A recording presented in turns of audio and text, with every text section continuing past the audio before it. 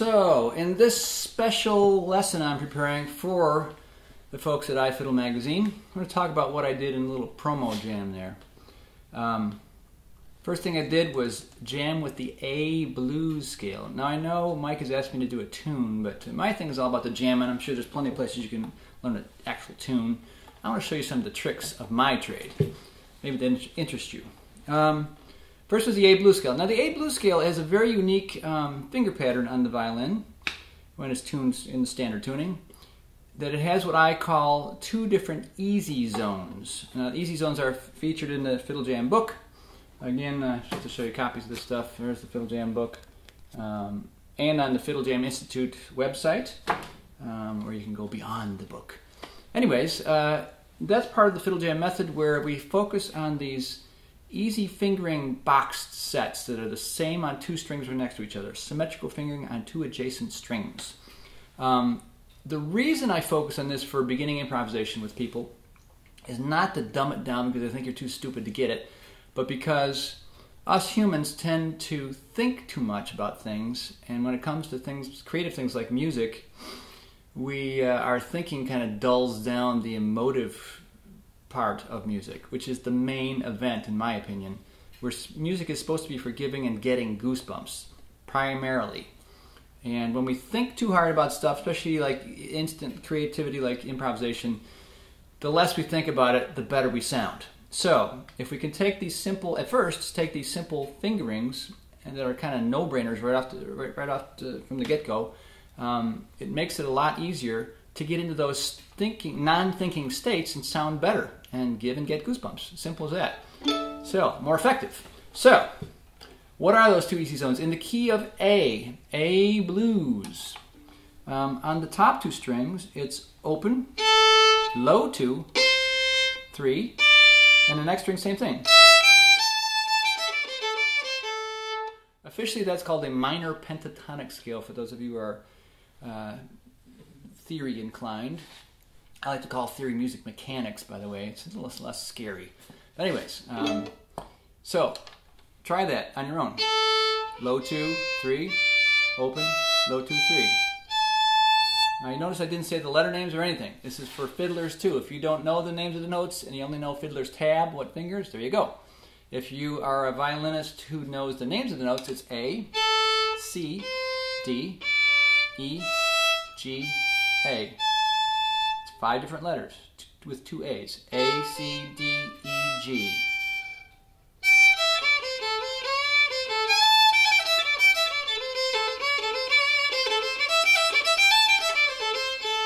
I just made up some stuff. Sounded pretty easy. Sounded kind of cool, I hope, to you. Sounds kind of cool to me and most people I teach. So, now officially, the minor pentatonic scale turns into a blues scale, according to many scholars and stuff, when you add the flatted fifth of the key. In the key of A, B, C, D, E. E is the fifth note, and the flatted fifth would be E flat. So that is the lowered fourth finger on the A string in this case. It's kind of a nasty note, sound note you got to curl up your lip to play.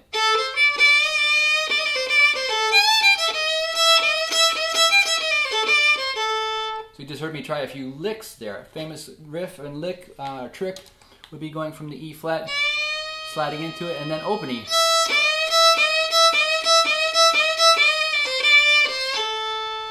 Sounds cool, doesn't it?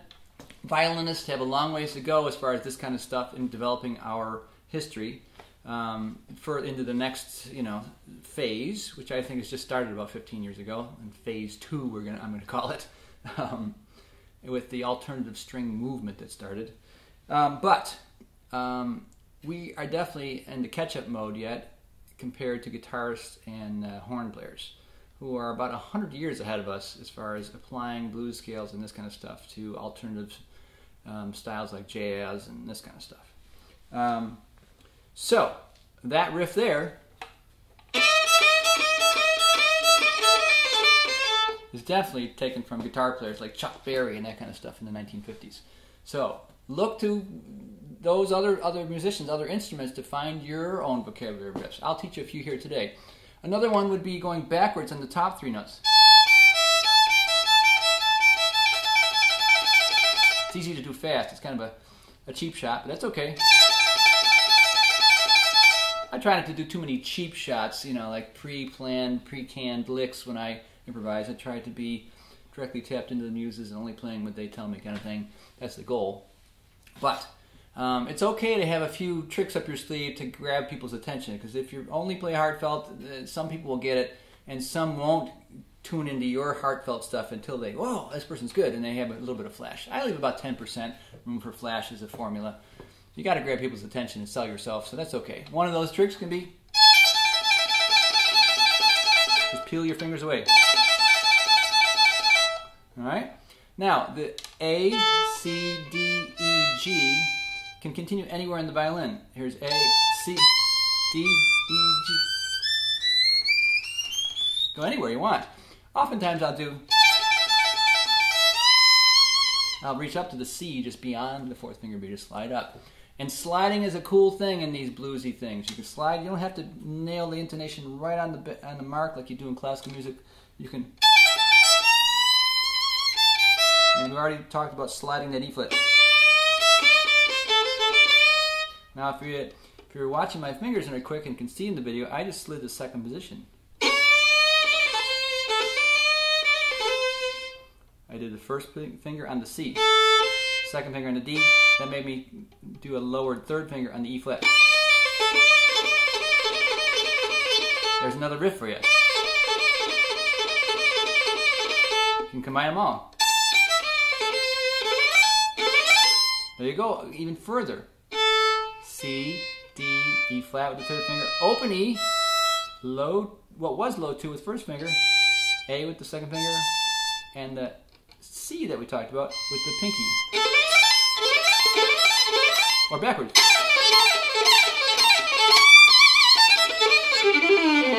I might have done that riff in the little promo video. So, now that might seem fast to you if you're just kind of a beginner, but go slow and do it your way and your speed. Control it and do it like you're hearing it inside your head, like the angels are sending you the ideas to play exactly at the right times.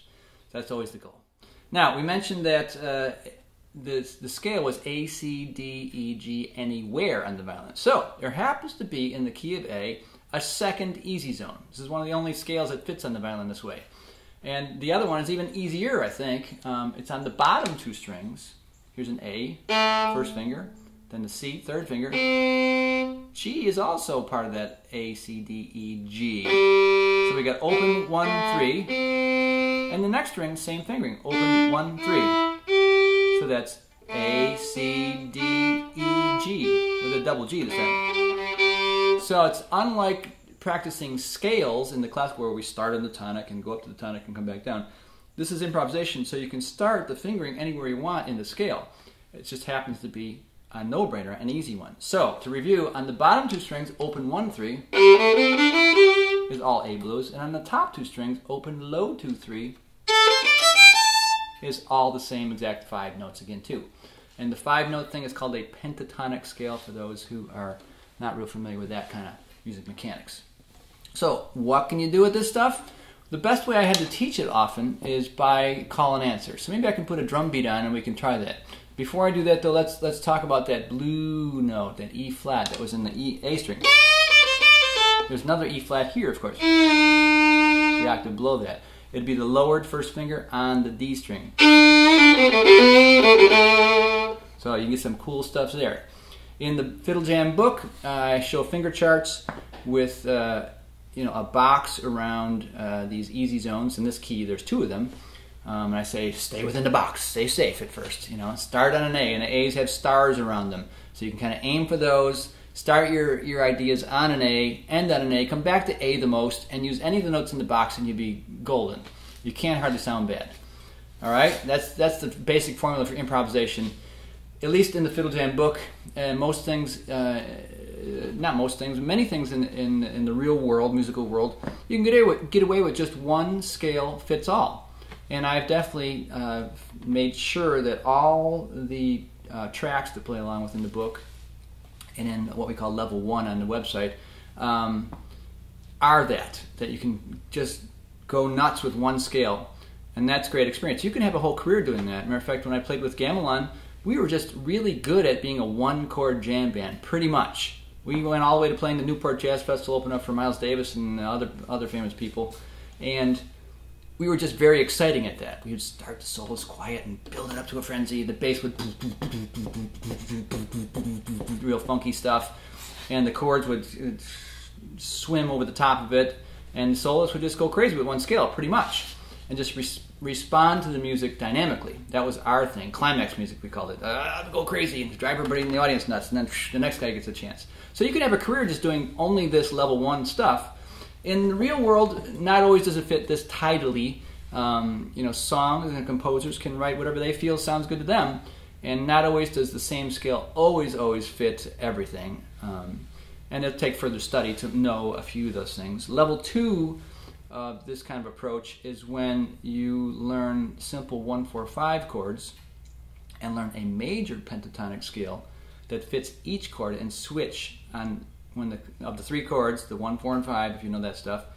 You do the major pentatonic of the 1 chord, the major pentatonic of the 4 chord, major pentatonic of the 5 chord. That's level 2. But right now, we're going to just focus on level 1, and we're going to learn to jam today with some A blues riffs. I'm going to put on a beat. Wake my computer up here. Hopefully this will sound balanced. I'll put on a beat, a little shuffle beat from a blues tune, and I'll play something for measure. You try playing it back. All right? Simple as that. I'm going to start very simple. I'm going to start on an A. This is the key of A. So just follow along the best you can and try it home. There we go. Buffalo shuffle. 1, 2, 3, 4. You. Me. Go.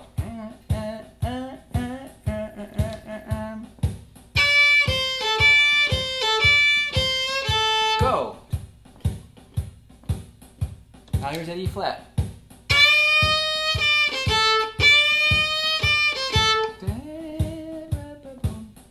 We'll do that E flat again.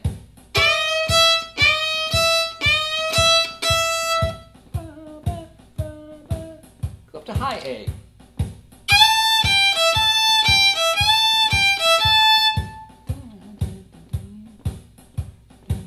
Put it together.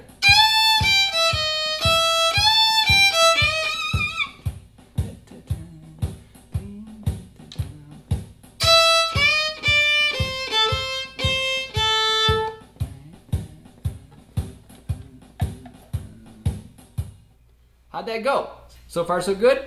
Now if you don't get it exactly like me, don't worry about it. I'm training you for improvisation, and you can just use this as a call and answer, and your answer doesn't have to be the same. It can be your own creation if you want. Just counter something with me. If you want to train your ear, try and do exactly what I did. If you want to just do your own thing, that's totally cool too. Remember, improvisation, the bottom line is to do what you think sounds good, not what I think sounds good. Always what you think sounds good. Be completely obedient to that inner voice. Be relaxed enough and know what you're doing enough so you don't have to think too hard about it, like we started out in this video. And you can tune in then to that voice. My goal is always to have my flailing factor, as we call it in Babique, down low. I'm just doing crazy riffs, and you're getting divine ideas from above, wherever they come from, as the number 1 priority. Now, just be 100% tuned in, only playing the things you've pre-heard in your head a split second before. That's always the goal, and it's always the most effective as far as reaching out to the audience. So, and that takes a little ear training, a little bit of experience of tuning into that. I'll talk quickly about another concept I teach on the site, and that, before we go on to the lower octaves, that us humans really hear in 3 different time zones at once. We hear in this kind of holographic nature in our brain. You may notice this. We hear, of course, what we hear when we hear it with our physical ears. You're hearing me speak right now as you're listening to the video.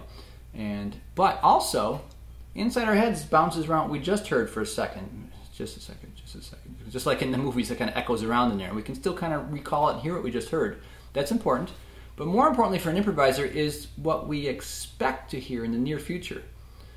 So that's where improvisers' minds lie when they're really good, or even called great. You are tapped into greatness when you can do that consistently. So all the time you're just trying to take what you're hearing, and say the band is playing underneath you, you take what's given and know the key, and you kind of hear in your head a split second ahead what you'd like to play and just bring it into reality in the moment. So we're constantly bringing things from the future into the reality. That is the measure of greatness as an improviser or performer, or even a speaker. You'll hear preachers do that, or politicians when they speak. I'm telling you. They'll place each word just for emphasis, right exactly on some kind of imaginary timeline that they're feeling inside themselves and hearing in their head ahead of time. When you're relaxed like that and not thinking so hard about the physical stuff and what note am I playing next, it'll start to come. And if this is completely a new thing to you, it just takes a little practice. It takes more of a mental practice than physical practice even, but you can get used to it. It may take many years for you to develop and get really consistent with it. It did me. I played a lot as a teen and into my 20s, and it took me a while to get the concept as really consistent. Now I feel that the bar has raised for me every performance. I am less distracted by whatever you can be distracted about, whether it's gee, I wonder what that person's thinking. Oh, it's all over. Or, oh, my mother's here. I got to do good now. Or, my friend's here. He hasn't been here 6 months. I got to show him my new licks. It's all over then. You're not connected anymore. It's be in the trance state, be in the zone, still be happy and be an entertainer, but constantly listening to the future and just playing that. That's the goal. It might be a high goal, but if you know the goal, you can get to the goal faster. Makes sense, right? If you don't know the goal, you wander around aimlessly and just be playing mindless riffs and nobody will care. But I find that when you do tap in like that, people listen harder. There's some magic to it. I had one bandmate one time, not to just toot my own horn, but I'll tell you this quick story. We were playing in a bar, and he goes, we're a good band. He said, but as soon as Geoff Perry plays, all heads turn. He said, I don't get it. So it's not because I'm magically gifted and talented or have some psychic ability or anything like that. It's simply that. I think more so than the rest of the band in that case, I was just better at playing only what I hear in my head. And that somehow reaches out to people and they get in sync with you. And there's this coherence that happens between us. Maybe even energetically, there's some scientific people are kind of proving that kind of thing happens. So, and that's nothing new. Willie Nelson knows all about that. He says in his book, The Tao of Willie, that his magic for each gig, even if it's a crappy gig and he wishes he wasn't there and not feeling good, he kind of connects with one person down the front row and smiles at them. They smile back and it starts this thing and it spreads throughout the whole audience, and every gig turns out pretty much to be magical because of that one technique he has. He's like a spiritual master, that guy. Whether you like him or not, that's somebody I look up to, as I stated in the interview. All right, anyways, back to that lower octave of A blues. Lower octave of A blues. Open 1-3. Remember, the A is not the open. A is first finger. So let's put on the beat again and try a few calls and answers with just that zone, that easy zone. Again, I'll start on the A. There's my Buffalo Shuffle beat. I'll call it to my hometown. Ready?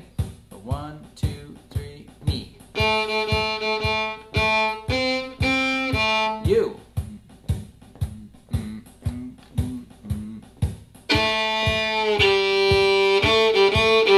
Go. Up on the D string. It's okay to slide.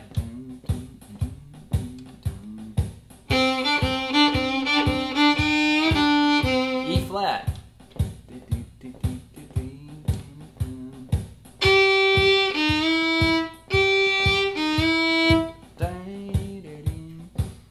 Let's try that again.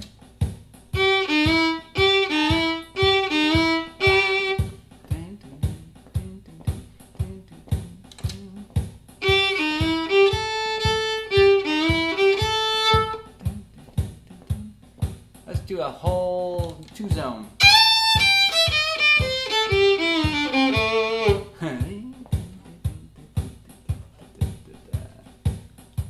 Now, if you didn't quite catch that last rip, that's okay. You can do your own thing. But anyways, I hope you're having fun with that. The other thing I'd like to talk about quickly is the thing I did at the end of the promo demo with chopping. Chopping is a new technique for the violin world. It consists of creatively and percussively scratching. down by the frog, down by the part where you hardly ever play, way down there underneath your fingers of your hand. Now, it was invented supposedly historically by Richard Green, who was playing with Bill Monroe Band, who was being punished by Bill Monroe for having bad time, he said. He told us the story at one of the ASTA conferences I was a speaker at. And Bill Monroe was a tough boss and told him to just keep time. 1, 2, 3, 4, until further notice. So he said, I'm standing there kind of like a jerk, feeling like a dodo brain on stage, just doing this for the whole concert. And after a while he said, I got tired, okay, whatever, run. And he started doing this little scratch, and the band said, hey, that sounds kind of cool, because as you know in bluegrass music, there's no drums. So he was kind of being like a snare drum in a way, wasn't he? So this is Richard Green telling us this story himself, the man who supposedly is the father of the chop. And he developed it more, and is credited with being the first guy to record it, that kind of thing. And then later years in the 80s, I think it was Darrell Anger, the great fiddler, a freestyle fiddler, I think he calls himself. And he said, hey, I want to learn that. So he kind of learned it from Richard Green and took it to the Turtle Island String Quartet, camps and stuff, and kind of grew from there. They taught the younger generation how to do it. So I learned from those guys, and it's simply that. So the best way to start is by plopping your fingers over the strings so they make no notes. You don't want that at first. And try it on the top 2 strings. And it's best if you have a classical technique and can have some flexibility to your fingers. That really helps the chop. There's no exact right or wrong way to do it, but if you stiffen your fingers, it's just a lot more cumbersome. It becomes a whole arm. So if you have a good classical technique, it helps. Like Richard Green himself said, there's no, why should you buck 400 years of development of the violin? Why should you set your bridge up different? Just let the violin sound good and play it.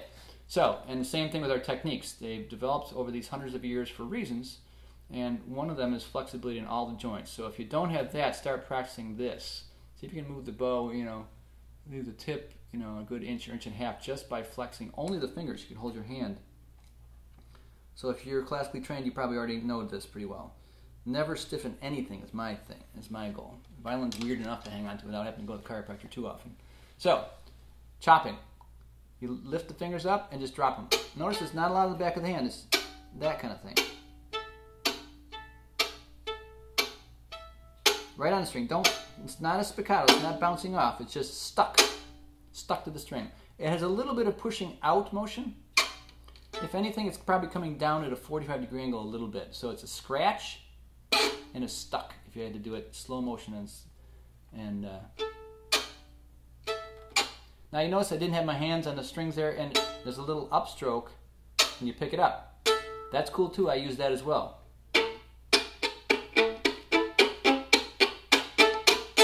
That can be part of the style too. You can develop your own thing. So what you're really becoming here is a drummer, a beatboxer.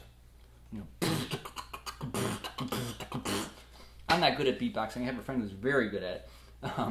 It's amazing. Matter of fact, we're going to do a project together next, I think, a DJ and violin. What do you think? And we'll, where's my album again?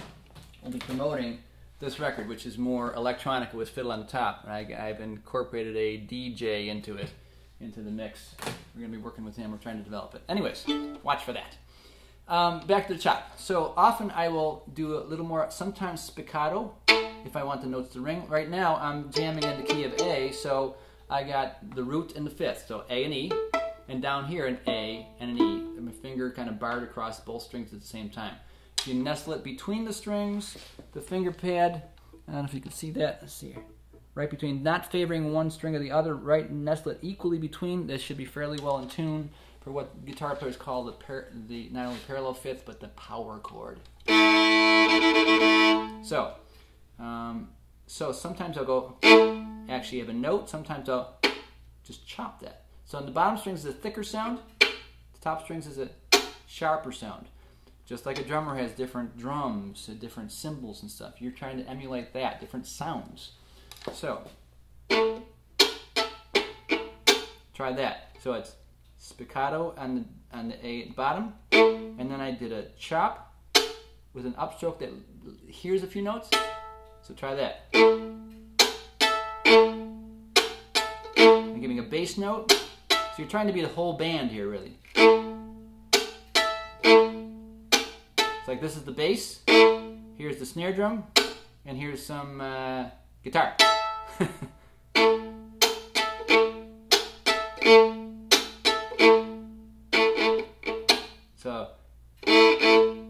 double there. Then I chopped in the top strings.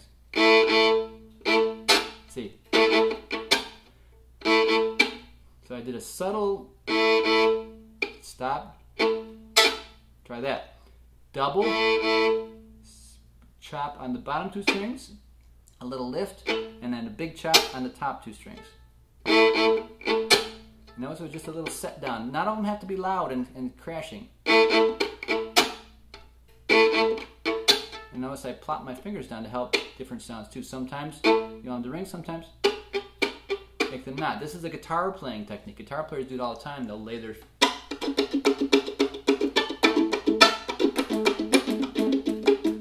They'll mute strings with their left-hand finger sometimes, and we can steal from them as well. If you can accomplish this, you're on your way. So, what am I doing? Double, little set down, and then I place my fingers. So there was a dead fingers, a double there at the end.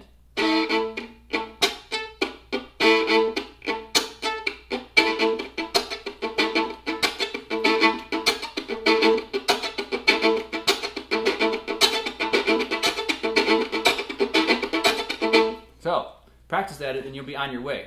Now, by the way, I should mention that Tracy Silverman hit me to this. He does a lot of chopping. He's quite the master at it.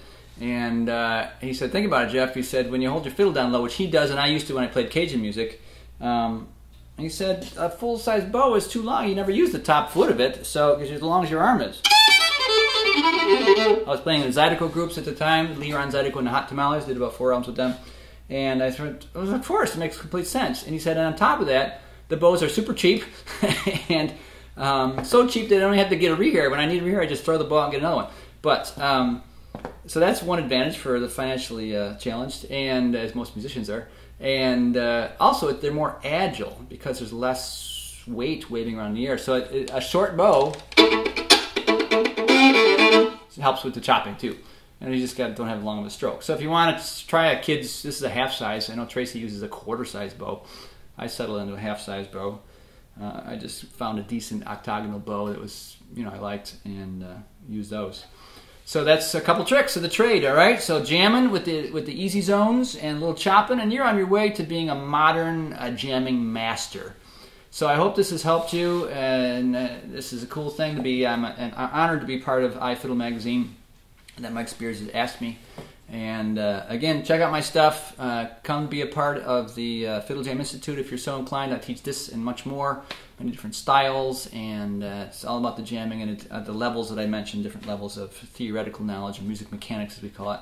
We're starting to run different courses that are intended to last about 4 weeks each. We're going through some updates here in August, and we'll be launching some more of those in the fall and September. So watch that, thefiddlejaminstitute.com. And check out my stuff on iTunes and elsewhere, YouTube, and hope you enjoy as I've enjoyed teaching you. So, see you around, man. And girls.